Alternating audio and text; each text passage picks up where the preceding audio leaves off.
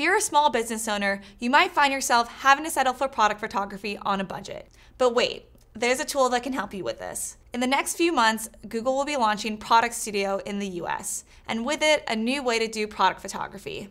Located within the Google Merchant Center next, this new update allows for quick editing and product image customization. And yes, you guessed it, we're also talking generative AI. You can remove product backgrounds, add a custom product scene with ease, and even increase the image resolution without having to reshoot a product. That could surely help you not only save time and money, but also stand out amongst other sellers.